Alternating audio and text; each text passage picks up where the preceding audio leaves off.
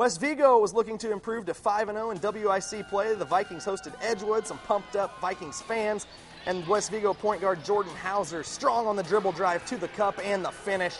Edgewood junior Jared Horn with a little double pump move down the lane for 2 for the Mustangs. More Hauser this time. He's going left. Gets the off-balance floater to go. Hauser so good at beating his man off the dribble.